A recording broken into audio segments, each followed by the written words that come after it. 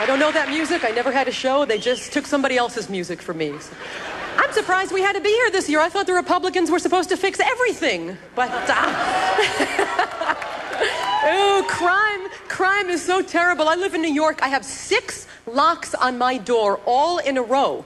And when I go out, I only lock every other one. Because I figure no matter how long somebody stands there, picks the locks, they're always locking 3.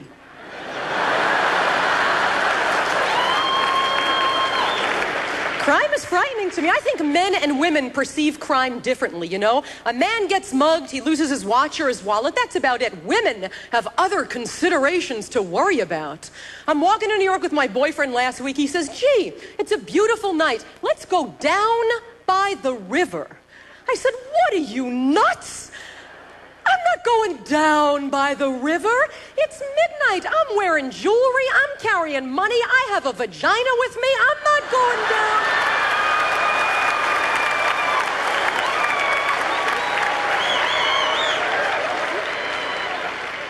Tomorrow I'll leave it in my other pants. Then we'll go down.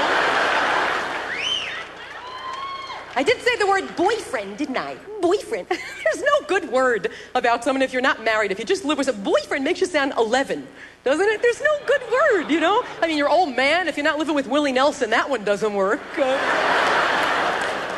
It's hard to introduce him. I just say, hi, this is my person who thinks he loves me. He can't make a commitment. He was married a long time ago. The divorce wasn't that nice. We split the household bills and they have kids.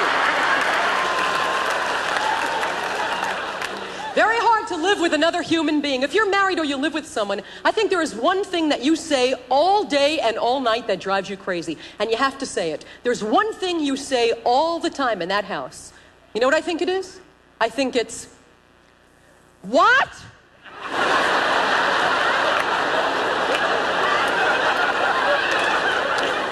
What? You're deaf. You mumble. What? I don't mumble, stupid. I heard that. Oh, that you heard.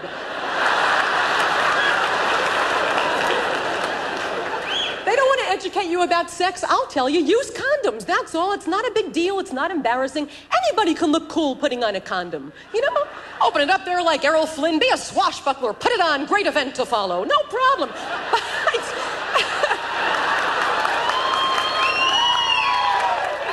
I do admit that there's probably not a person in America who can look cool taking one of these things off.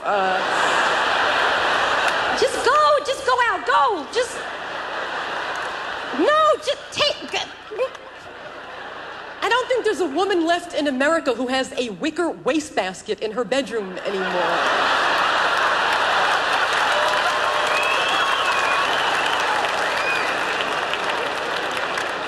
I have a steel-belted radial wastebasket with my address painted on the side. The truck just backs right into my bedroom next day. We had another banner year of the bimbo this year. Let's see, who is it this year who gets the Jessica Hahn Award? Oh, the Wade Boggs woman. Oh, please, go away.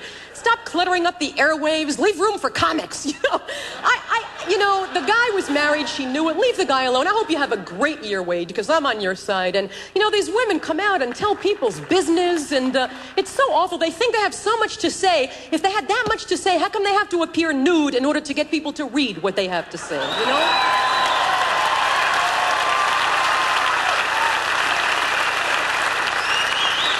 A very important story to tell, and I'm naked in the next issue. I think we should pass a new law. Let's just have a new law, okay? This is it. Nobody can get famous just being naked or sleeping with a celebrity. You have to make a contribution to society first. That's the new law.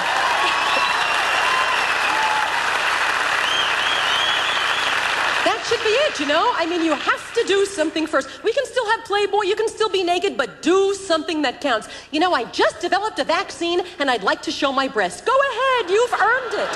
Thank you, give money, thanks for coming, good night.